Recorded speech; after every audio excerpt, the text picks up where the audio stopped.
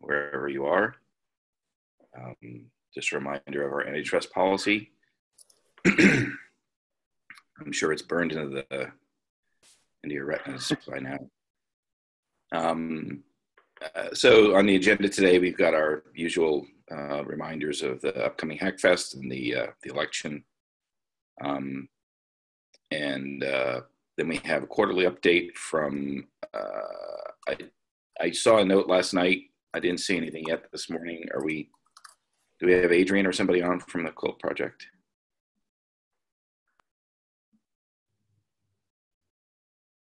Seems not, so we may have to defer that. And who's going to do Sawtooth? You have Sean on? Dan's on. I can do Sawtooth. Oh, Dan's on. Okay, good. Yeah, sorry, just a couple minutes getting through the multi-click pattern here to get into the Zoom. Okay, you're very faint, or that might be me. And then we have an update from the public sector working group. They're going to request a new chair. And then we have, do we have two updates from the white paper working group? So HART and then healthcare working group. And then we have a proposal from our colleagues on the IBMP proposal. Any other items for the agenda? All right, hearing none, we can get going, Todd. All right, sounds good. I'll move quickly through the first stuff. Quick reminder, next Hackfest, Montreal, October 3rd and 4th, right after Member Summit. Beyond that, to keep the cadence going, we're looking at Q1 2019 for Asia Pacific. It's been a bit since we brought it there. We are looking at spaces likely Hong Kong or Singapore. And then beyond that, annual TSC election, just quick reminder, we will start the nomination process August 9th. Details in the link that went out in the minutes, as well as a link to those that are eligible. If you do not see your name on that list and should be, please get in touch with either me or Tracy Kurt ASAP, and we'll get that sorted out for you. And with that, I think let's move over to the project updates. We've got a couple to get through. The first one being Quilt. Adrian or someone from the Quilt team, are you on? Todd, before we move on to either Quilt or Dan. Yep. And I realize my connection is kind of crappy. Are we going to get next week a list of the eligible voters to review? And what about the work group chair? Is Tracy doing that behind the scenes? That should already be in there. Tracy, are you on? It's in the link of the process? It should be in there. That's how we had it built out. So let me connect with Tracy if she's not on, and just we'll make sure that's done. Okay, well then I would just then urge people to review the list, and if you think you should be on it and you're not, then you've got a couple of weeks to get to Todd and Tracy, and or if you're on a working group, to your working group chair to make that. Oops, unmuted. So unless Adrian is on or somebody from Quilt, I guess we can hear from Dan. Yeah, so I can jump right into it then. Go ahead, Dan. Somebody post the link in the chat, please. Todd, I don't know if you want to. Yeah, I'll do it. No, not a problem. Into the TSC chat. Yeah, no, I was saying we could otherwise just pop it on the screen. Otherwise, I could share my screen, whatever's easiest there. But I will launch into it since it seems like we got a pretty full agenda here. I guess it took me longer to put this update together than I thought it would. I ended up spending a lot of my afternoon on this. But that turned out to be good things. I didn't really recognize how much we had been, how much we'd accomplished here. So basically all good news on the Sawtooth front here. I feel like we still have some good momentum from our release announcement earlier this year, that we still have new people coming to the platform, even though we haven't made a whole lot of new public announcements. We still see good commit traffic from a variety of places. And so that all seems very healthy. And the core maintainers and new contributors have been adding a lot of new features. So I've called out a few of those up at the top there. So these are things that are in master, but not necessarily in a release. So the more adventurous out there have already been grabbing the nightly builds out of master and working with these new capabilities. So the one that's listed on there is WebAssembly. This is a different way to do smart contracts. Out in the Ethereum community and EOS, you're seeing some more experimentation with the same mechanism, and it's kind of a way to do smart contracts but not have to be involved with Solidity specifically. That you can use a whole variety of languages that end up being treated like bytecode that you can store then on the chain. Another really big feature that we've been working on for a while is a notion of consensus engines. Consensus engines are essentially taking the consensus a separate process. And one of the main advantages of that is we can now incorporate consensus algorithms that have been written in different languages. So kind of like our transaction processor model, that you can write transaction processors in different languages and they communicate over a clean boundary with the core. Now that's the same thing for consensus. So the outcome of that is we're seeing maybe 2 or 3 new consensus algorithms becoming available for Sawtooth around our next release. And those will be Raft, which is nice and fast, but we hadn't tackled originally because it's only crash fault tolerant. But there's a lot of interest in Raft, so we'll have Raft. There's also some early work going on with a PBFT implementation, and then we're working on a new version of Poet as well.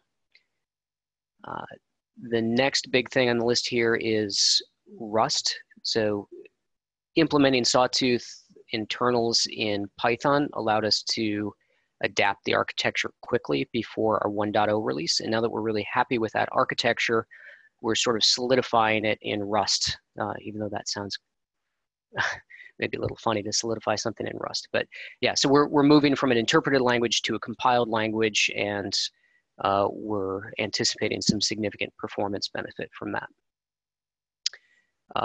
We had feedback from the community on challenges with deployment. It's fairly straightforward to deploy Sawtooth since we've got a unified architecture for the validators. You don't have to deploy different styles of nodes. Just the same, a lot of people want to be able to deploy things rapidly in cloud environments and or sort of farm things out within their own data centers. And so we've got an Ansible repo now that will help lower the bar for people to do bigger deployments of Sawtooth. We've also improved our documentation so that developers coming in sort of answer the frequently asked questions there. And then we had one more SDK that came in. It must have been around the time of our last update, but this one was particularly interesting because we had somebody that we hadn't seen out in the community beforehand, just sort of show up out of the blue with a .NET SDK. So that was pretty neat to see, just from a community perspective. And then the last thing that I'll go through on the big changes in the Sawtooth world is that we've added an RFC process. And the idea with that is before somebody goes and spends a lot of time on a big feature that might imply some little architectural changes, or from their perspective, little changes to the system, we don't want them to spend that time and then find out when they come offer it that, and this goes for core maintainers as well as new contributors, that there is something architecturally inconsistent about that. And so we want to get support for the feature early on before somebody invests the time in writing it. So this process isn't meant for bug fixes. It's not meant for relatively small features, but if you want to add something like the WebAssembly capability it's good to put that through the RFC process, and then everybody gets a chance to get some input on there if they see something that's a design flaw or something that's architecturally inconsistent, or on the positive side, just that there's some awareness that a feature is coming before you go through the whole process of implementing it. Okay, so that's all the high level stuff with Sawtooth. I did want to reflect some issues. There was a sense from some of the other maintainers. So I, of course, sit in this TSC meeting on a weekly basis, but a lot of the other maintainers, they spend most of their time working on the Sawtooth code or in other aspects of their day job. And I don't know that they felt well attached to this aspect of the Hyperledger organization. I feel like encouraging some more participation out in the meetups is helping to close that gap, but still wanted to reflect the views of some of the other maintainers out there. Maybe slightly related to that, I understand there's global meetups that Hyperledger helps facilitate, and I don't know if our maintainers, if all of our maintainers feel plugged into that process as well. And then there was something that's a little bit tactical here, but as far as access to the project pages, well, we had a maintainer report that he'd been rejected from requesting access to that. So just as a feeling of ownership of project and proper involvement from the maintainers in the way that. And what project page are you referring to? The Sawtooth project page, or? Yeah. The one, the hyperledger.org/project/Sawtooth or whatever it is? I believe so. So Dan, let me connect up with you. Let me connect up with you offline on that and figure out what happened, and we'll get that sorted out for you. Okay, great. I assume it was something logistic, but you know how people feel when they get rejected for something. So maybe we patch that up quickly. Let's see here. As far as things within Sawtooth, we've been sitting on our latest bug release for a while, and this is an aspect of people being really deep on working on new features. And we had something just about at the finish line to release, and then I think there was a protobuf change that was pushed from the Google project that broke some things, and anyway, we're just kind of coming around to getting that out. So that's something that I'm not real happy with, but we're working to resolve that. The continued increase in interest in Sawtooth means that the chat and the PRs are increasing, and that's we're still trying to stay on top of that, but I am seeing a little increase in those queues. So again, that's just I guess more effort on those activities.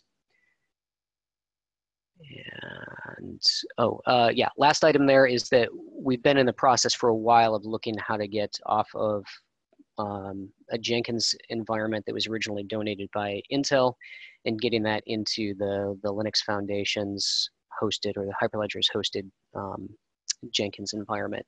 I think that's moving along, but I just wanted to make everybody aware of that.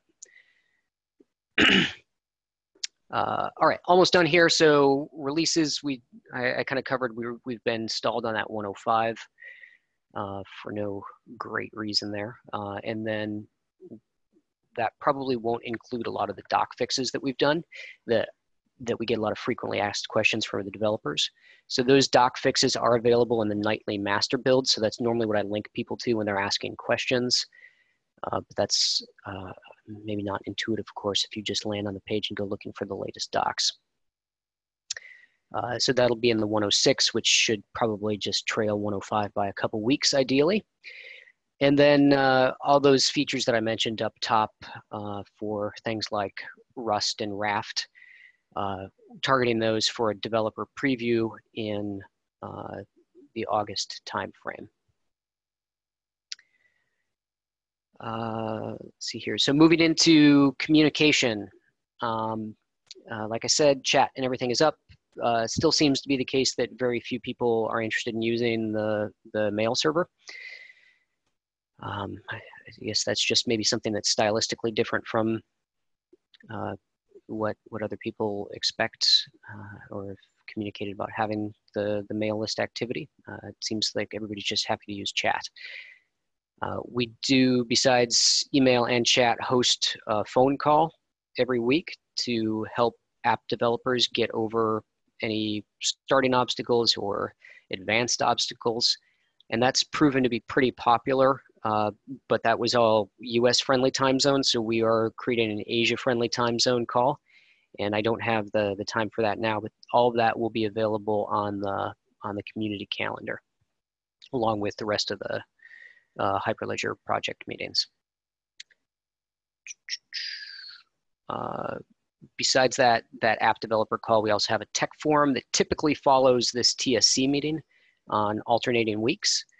We canceled the one for this week because of some scheduling conflicts, but there's two, the next couple items on the agenda that I should have put in there are MinBFT, so that's a new consensus algorithm that will be presented by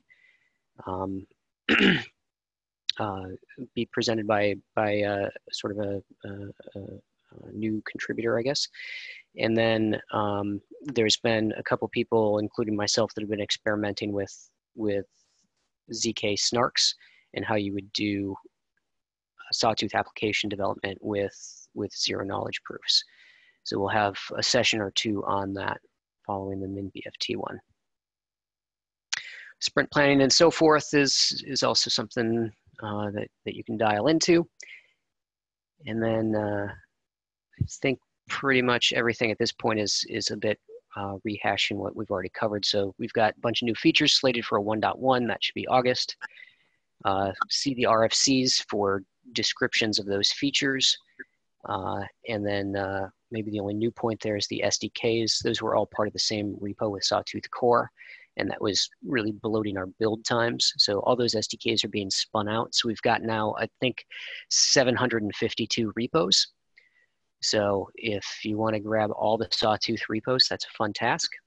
But in most cases, you probably just want to be getting the SDK releases anyway. Other news, so maintainer diversity, Bitwise has continued to increase their participation, and I believe they've eclipsed Intel in the maintainer count. So as Sawtooth was originally viewed, I think, as an Intel project because of the early contributions there, it's at least not the case from a maintainer count perspective at this point, which I'm of course happy with to grow some community around there. And we have participation from, or we've got maintainers from a variety of other organizations as well. And the counts for commits and committers and domains, I think I pulled together correctly from across those 9,000 repos that we have. And that's about it.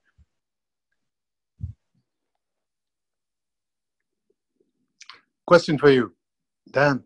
Any questions? Question for you, Dan. Yes, sir. This is Vivin. Can you give a brief description of Poet 2, because it's been so associated in the public's mind with Sawtooth that any changes there would be significant news? Yeah, and we are early in one sense and not early in another. Some of the research for how to evolve Poet has been going on since last year. So in that sense, Dan and Vipin, can we take this offline, because we're almost halfway through the call and we have 3 more updates and a proposal to get through.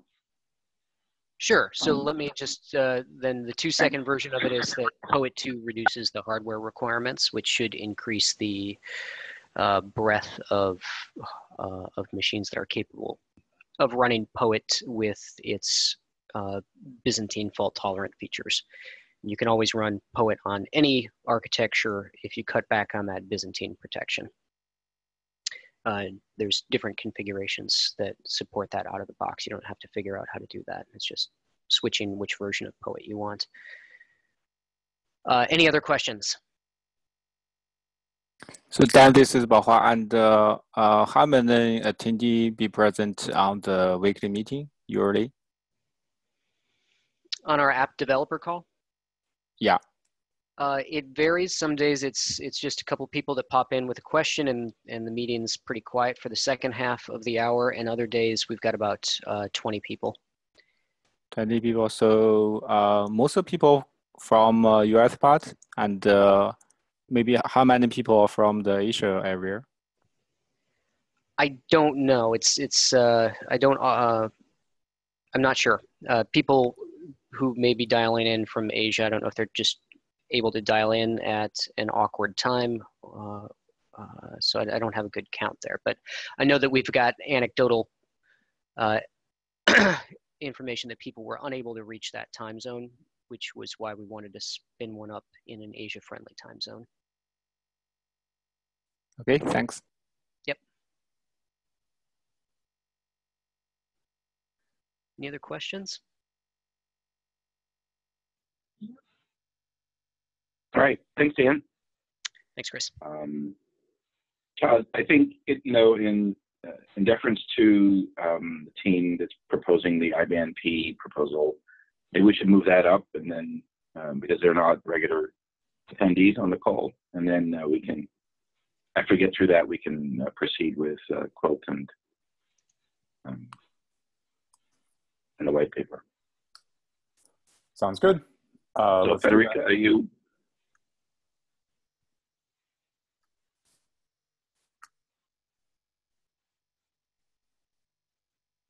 Federica and the IBM-P team, are you there?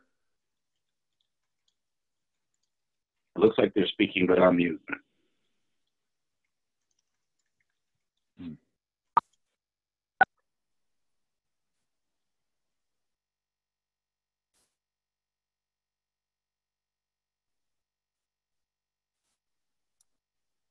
Okay, maybe we should quickly go to one other. Maybe if Adrian has joined, maybe we can have the Quilt update while they figure out the mute button. All right, sounds good. Yeah, I'm here. Thanks, Adrian. Right, so yeah, apologies obviously that this is very late.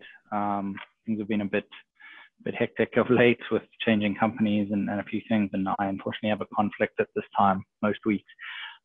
So as I said in the report, it's been a slow quarter for the project.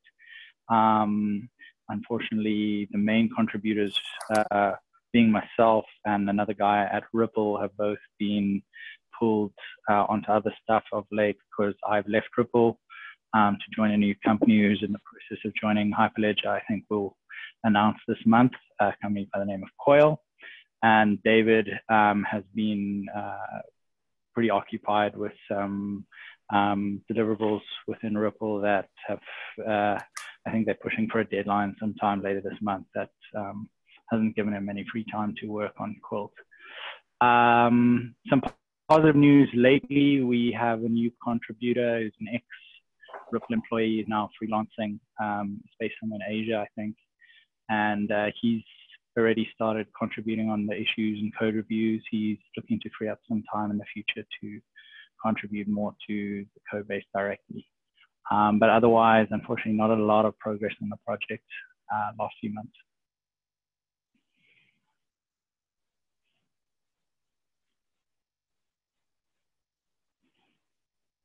Any questions? Any questions for Adrian?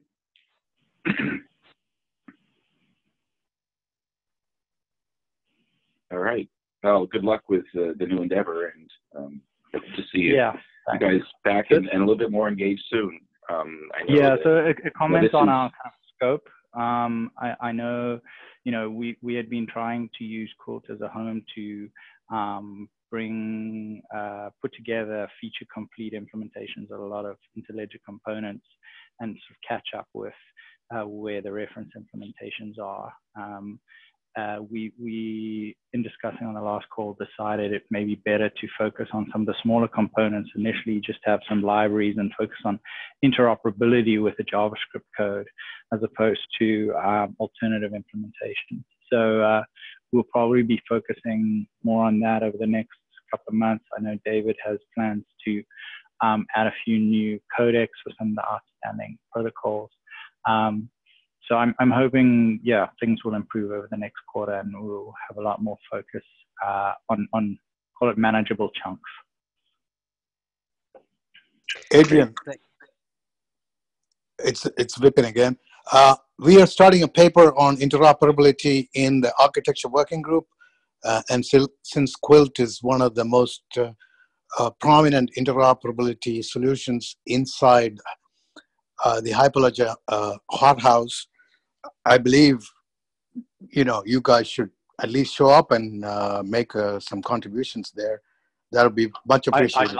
I'd like to do that. Can you share the details with me, maybe via email? Sure. If I can do it personally, or we can try and get someone to help on that. I know this isn't in the report, and I don't know if Brian's on the call, but we have been exchanging a few emails about, you know, Coil, the new business, what we're doing, and we're hoping to, you know, bring a few other things to the table at Hyperledger as well around projects we're doing. One in particular is called Codius, but I don't want to deviate from the agenda today. Maybe we can provide some info on that down the line. Super. Okay. Thanks, Adrian. Thanks, Vipin. Okay, Federica and the IBM PP team, do you have, are we back online?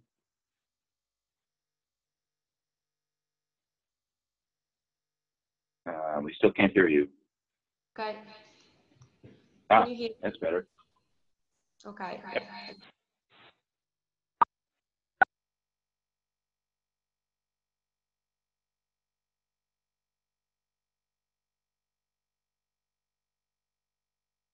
I think, or not. oh.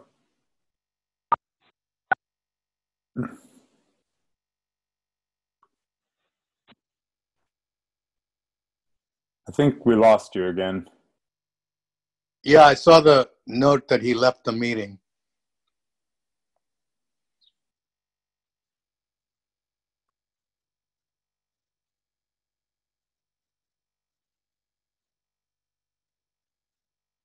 Should we maybe switch to one of the other updates while they're Yeah. their connectivity? So Federica, still can't hear you. You might want to try reconnecting or dialing in via the phone number. Sometimes Zoom can be a little bit tricky.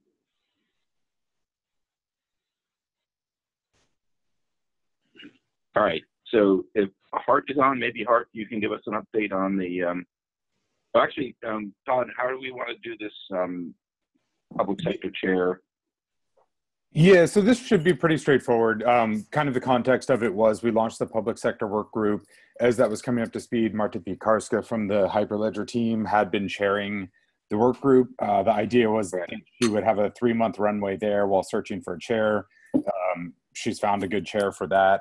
So we really just need to take a quick vote on that. But Marta, I'll let you give some quick context there and your vote of support for that. But otherwise, that's just a simple vote with the TSC. Thank you, Todd. Can everyone hear me okay? Yes. Great. So yes, so we've had 3 meetings now, or 4 meetings. It has been going very well. The group is very engaged. We have regular 18 people or so.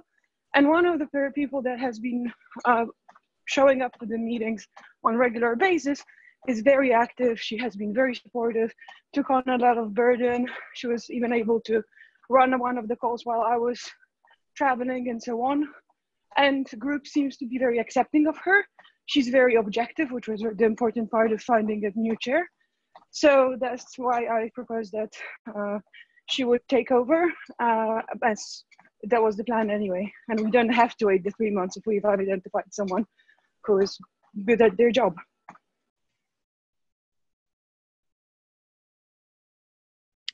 Thanks. I reviewed the resume that you circulated, and it looks like Rose has some great background. This is Dan, and I, for one, think that looks like a great great option for leading the working group.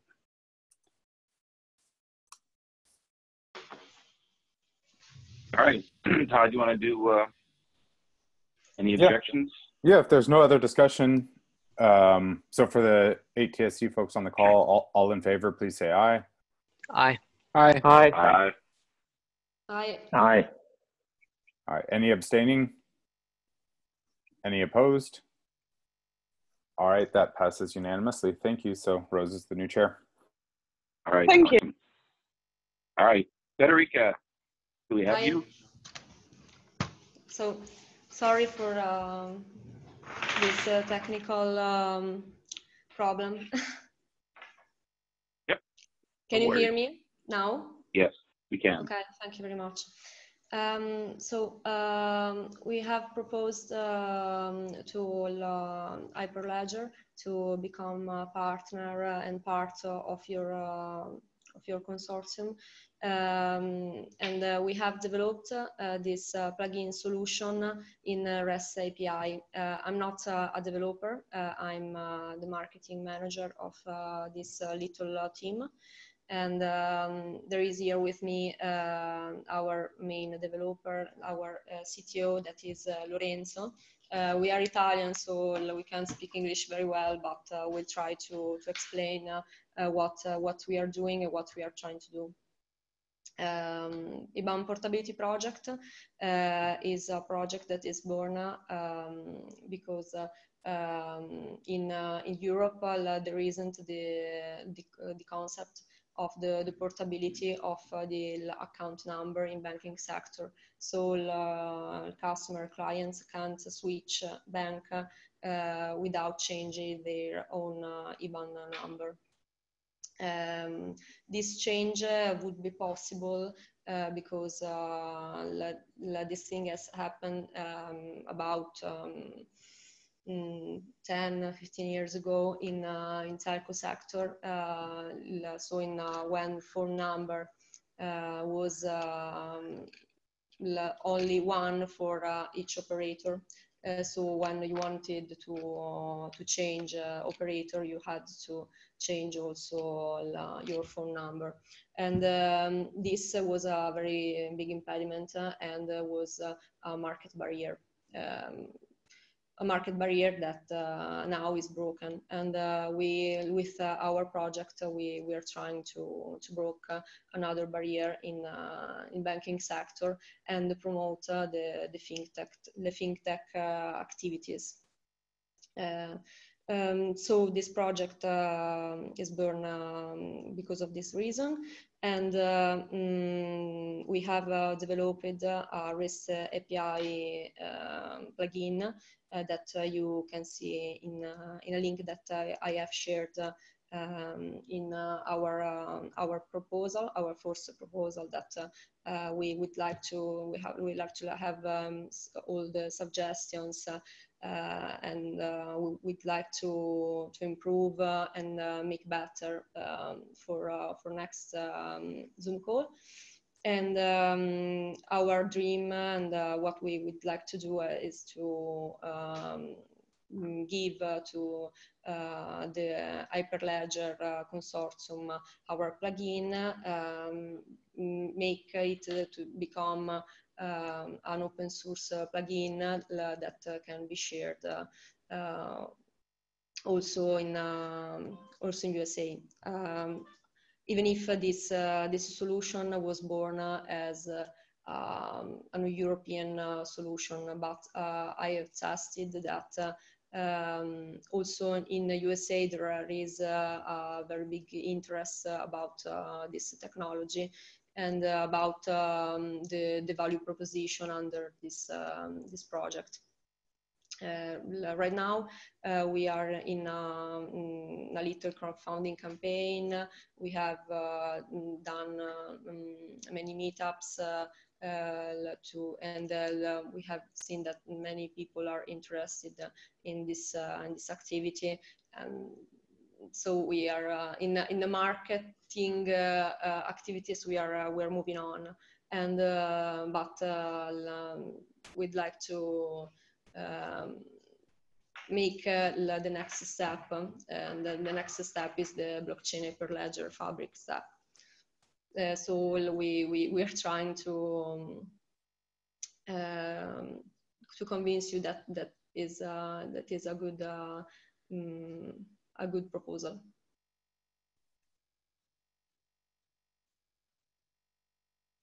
Okay, can you hear me? Yep. No, it was a good overview. So did you? I don't know if you have understood everything because I can't speak English very well.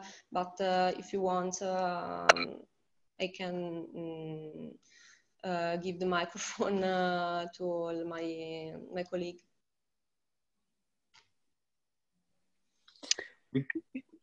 We can understand you very well. Do not wonder about that. Yeah. No problem. So if I'm understanding this correctly, and I think I do, this is really sort of an application layer on top, that would leverage and underlie. I think it leverages Fabric in the proposal, and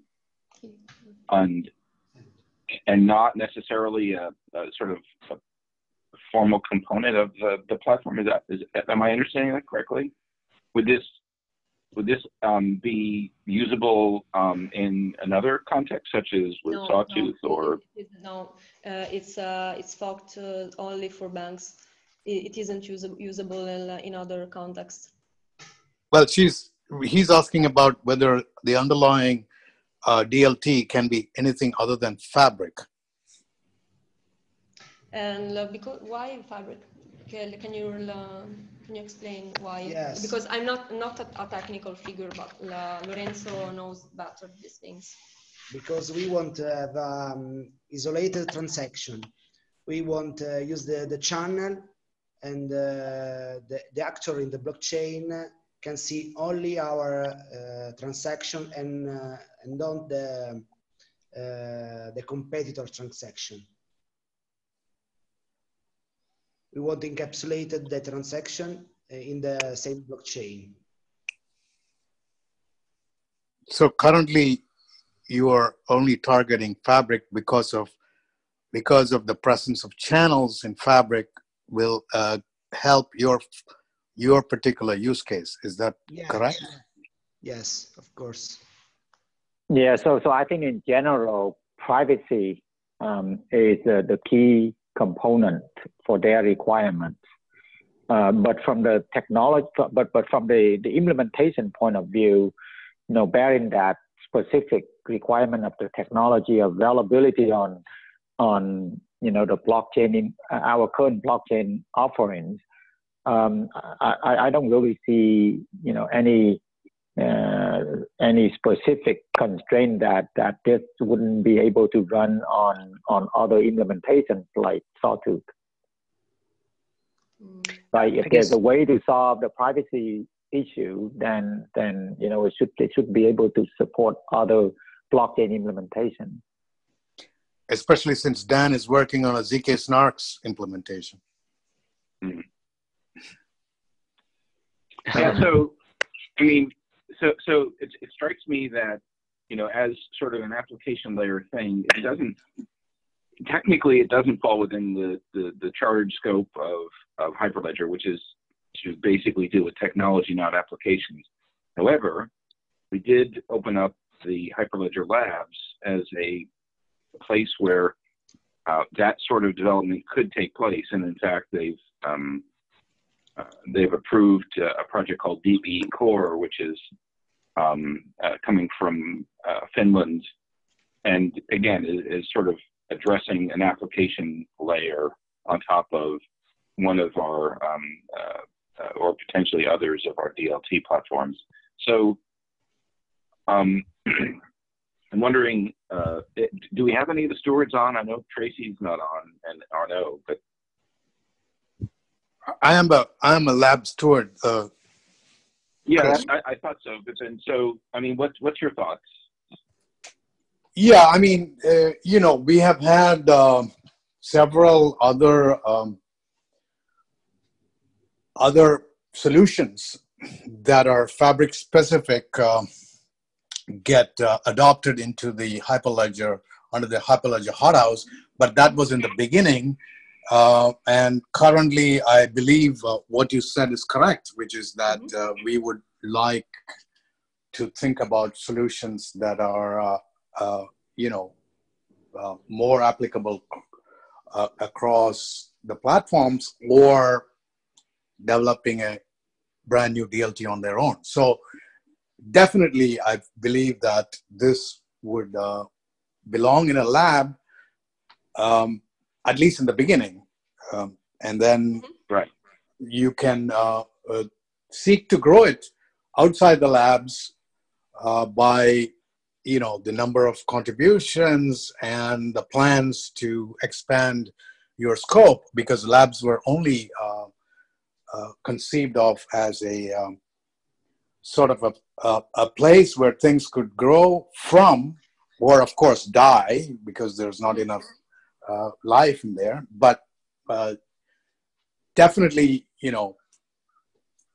getting it into the labs would be the first step if the TSC feels that this is an application layer thing and needs to be incubated. It certainly feels like it. And Federica, so the process for creating a Hyperledger Labs, and it's a similar, it's just a different GitHub organization, but it's still sort of, it still falls, if you will, under the Hyperledger umbrella, but it's just not formally a Hyperledger project. And as I mentioned, there's others, and that are coming into that, and I think the organization is still trying to sort of figure out, where do solutions and or application layer things fit? How do we support that kind of growing ecosystem around our respective platforms? So the process for that is basically, and I can send you a note that sort of points you to the process, but it's fairly straightforward.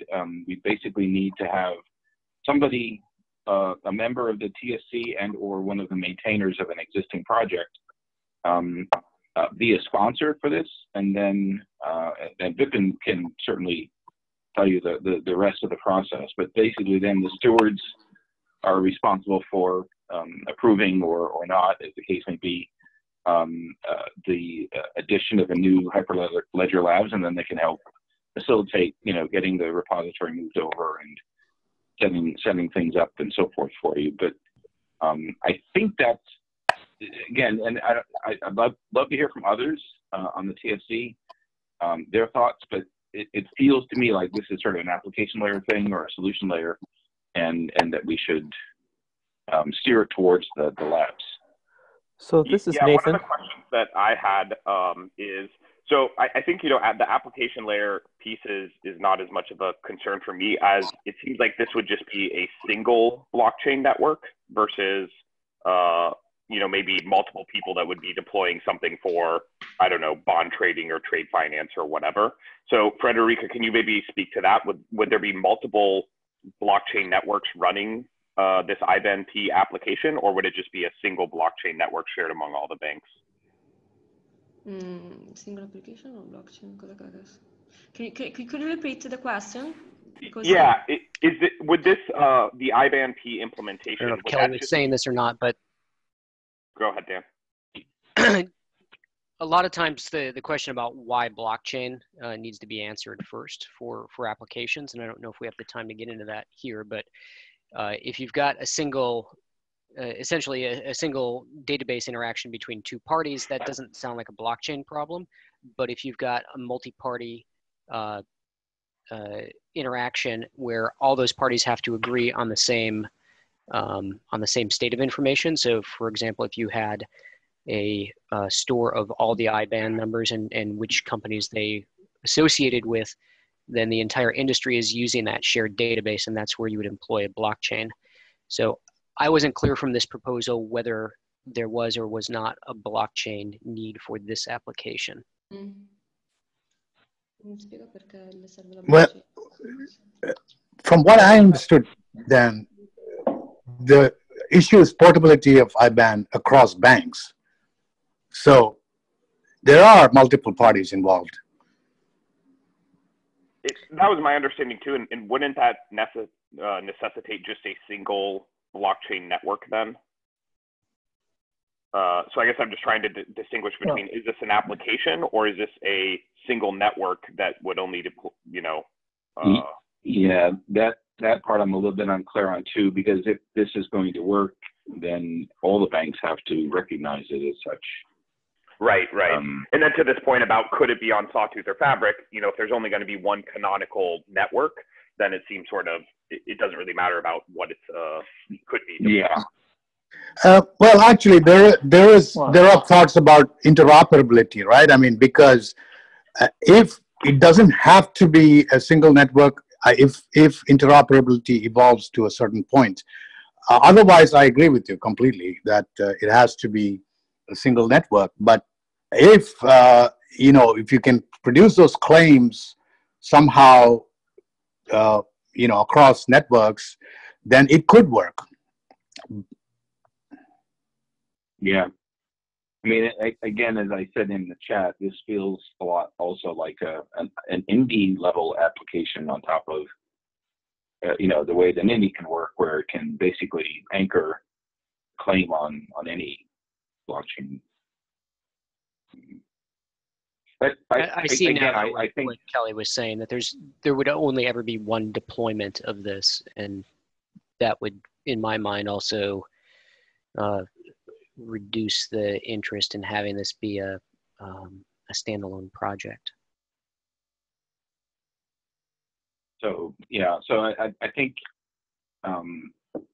again, I think Federica, thanks again for suffering through the mute button problems and for making this proposal. But I think that again, this feels a little bit to me like Hyperledger Labs proposal.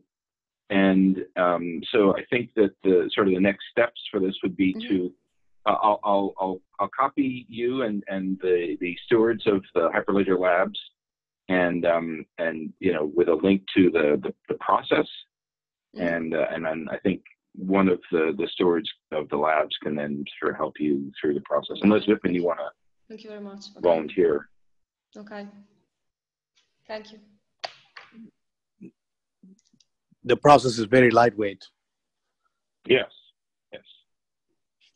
The process Okay. Thank you very much, Federica. Process to get into the lab. Thank you too. Thank you very much. Thank you very much. So, do we have time, Hart, to do the white paper working group?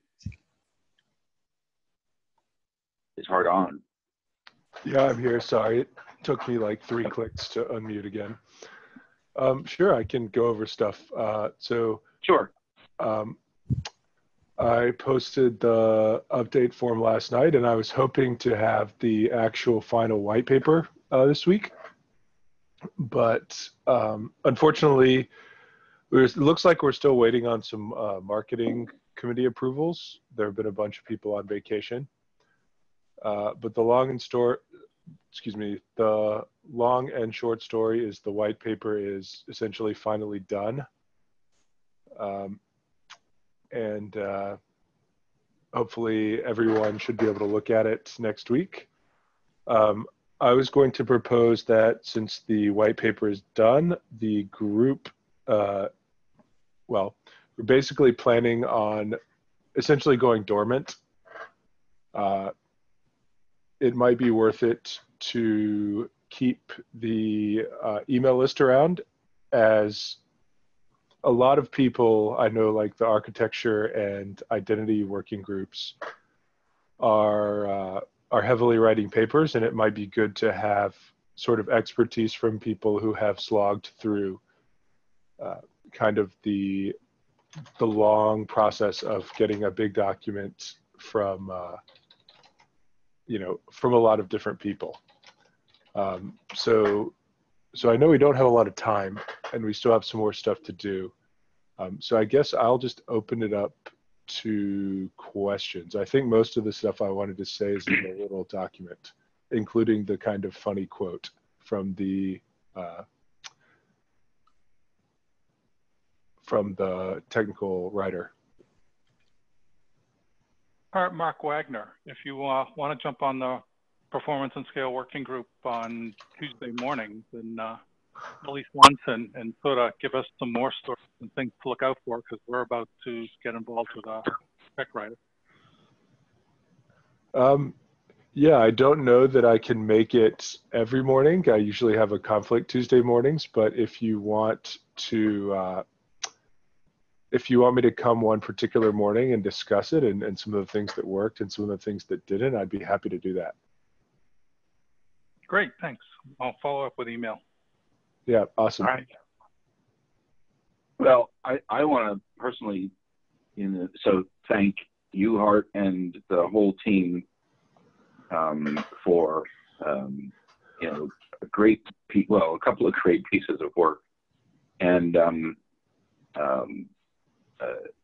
mean, again, it's amazing. I'm torn about sort of decommissioning the team because it's been so effective. But yeah, I can also appreciate that, that now that the work is effectively complete, it doesn't necessarily make sense to sort of keep hanging on unnecessarily. We can always reconstitute the group, I suppose, if we have a need to get in to do another white paper. But I'll just sort of open up by saying thank you. Well, thanks. I guess applause is in order. Let's not go that far. Yeah, so I was going to propose that basically our meeting schedule has already dwindled, so we'll just I was going to say maybe we just don't schedule meetings, or if we do schedule meetings, we schedule them very infrequently, but we leave the email list and Rocket Chat up so that people like Mark who are interested in kind of pulling the expertise from this group or asking questions can still use that as a resource. And then if we ever want to... I think that's a useful thing. I know in the past, when I was doing the web services work, we actually did that with, I can't remember now which one it was. We actually kept the working group sort of in a suspended animation state for a couple of years to see if anything else came, but nothing else did. But it's one way, and then all we did was this is W3C, so we had to report annually to Tim Berners-Lee and tell him nothing had happened, right? And then they finally sort of pulled the plug on it. But we could do that. We could keep things in place and just sort of go into a dormancy cycle and remove you temporarily from the quarterly updates. Yeah, I mean, we won't have a ton of things to update, obviously, but I just want I want the group to still be a resource for people that are writing their own papers. So I want people like Mark to be able to ask, like, because there have been, a lot of very core contributors, Mick, Stan, Vipin, Traven, there are a bunch of other people, Nathan, Sean, and we've learned a lot about trying to write kind of large scale things with a lot of people. And if you read the quote in the update at the very bottom from the technical writer, it wasn't exactly easy. And there were a lot of drawbacks, but we did learn a lot, and hopefully we can help others with that knowledge.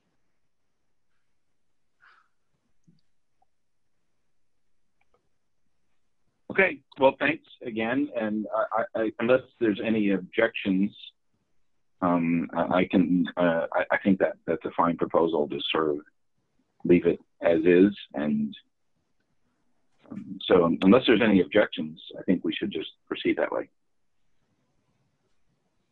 I don't think we need a formal vote. And yeah, and what's the Yeah, sorry. Once the marketing committee gets final approval on the white paper, I'll send it out to everybody. It should be soon. There's some conference this weekend they wanted to use it for, but there's some, I don't understand what's really going on, but it should be soon. So.